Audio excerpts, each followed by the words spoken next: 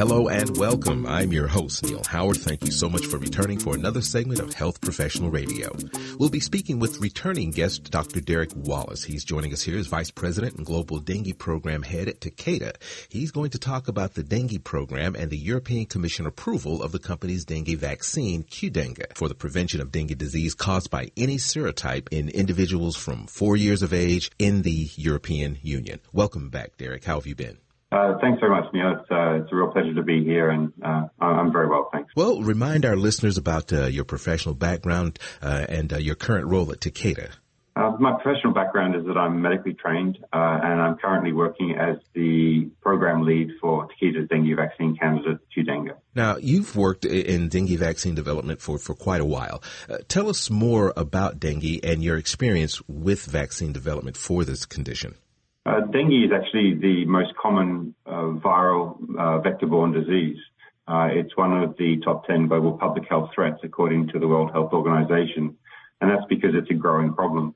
It actually affects 8 times more people now than it did 20 years ago, and the spread of dengue is relentless with global warming, urbanization, and globalization, all contributing to the spread of the mosquito vector that spreads dengue. So dengue is a big problem for many parts of the world. My personal exposure to it was actually in Thailand almost exactly 15 years ago. And I visited a provincial hospital in the north of Thailand that had an ongoing dengue outbreak. And I'll never forget the palpable anxiety that I saw, not just in the 6 children and their parents, but also in the healthcare professionals. And I think one of the things that's probably not well understood about dengue is that although most infections are a sort of simple fever, a small proportion of people will go on to critical plasma leakage, and it's this transition from a sick, unwell child to a child who's really on the brink of death, and that balance is really fluid balance. So the plasma leakage can lead to respiratory distress and also cardiac insufficiency, and getting that balance right is something that happens over just a few hours in a minority of people who are hospitalized.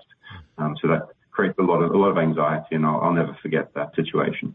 You mentioned mosquitoes. Are they the only carriers of this virus, or are there other ways to contract it? Is it contagious from person to person?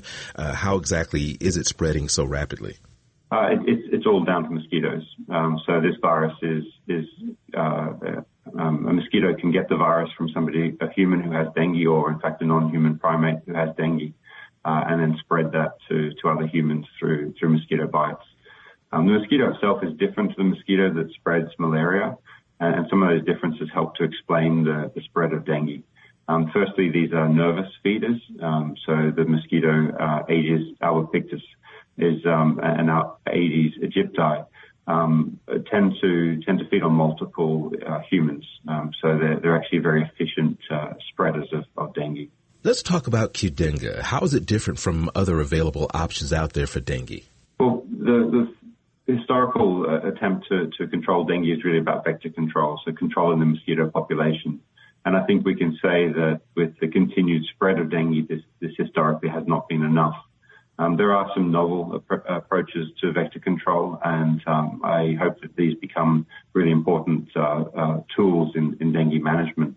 But I think vaccines are also a very important tool for dengue control.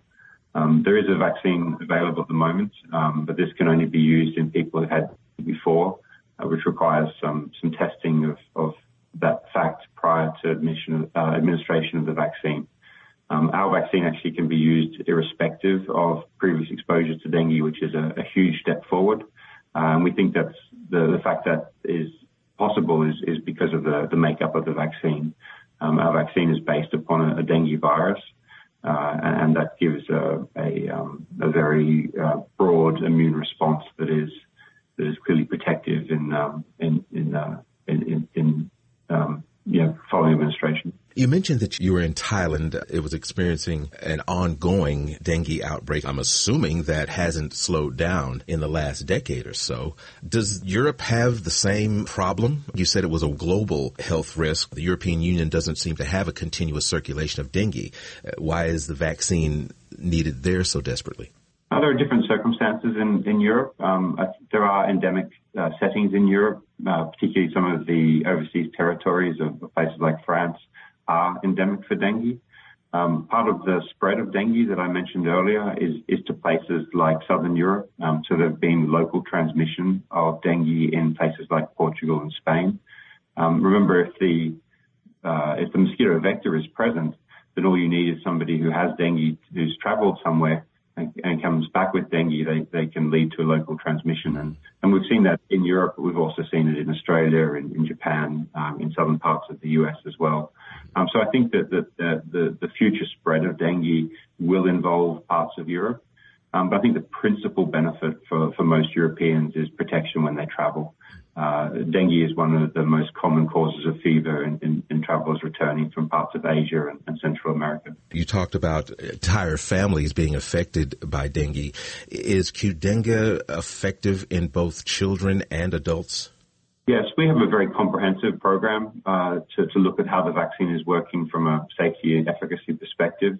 And we've studied the vaccine in children as young as 18 months and adults. The vaccine is indicated for use in anyone from the age of 4 and above.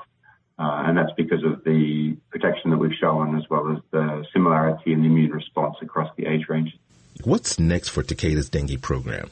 Well, this is a really exciting time for us, Neil. As we've spoken over the last couple of times, we've had some really important milestones with, firstly, long-term follow-up. So we have 4.5 years of data on our vaccine, which is, I believe, unprecedented for a vaccine at this stage. We've had approval in Indonesia in the summer, in August of last year, and then approval of the vaccine in Europe, which we're discussing now.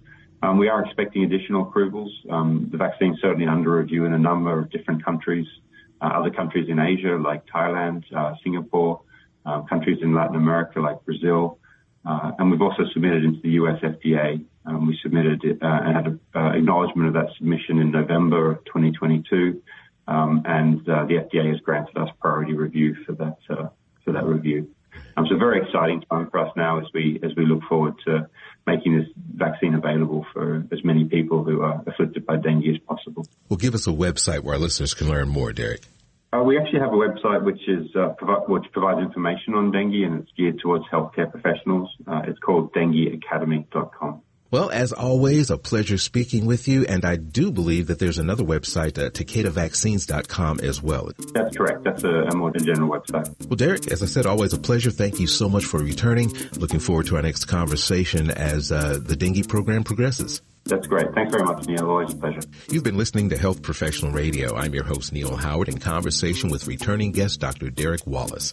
Audio copies of this program are available at hpr.fm and healthprofessionalradio.com.au. You can also subscribe to the podcast on iTunes, listen in, download at Anchor, Spotify, and be sure and subscribe to our YouTube channel on youtube.com, Health Professional Radio.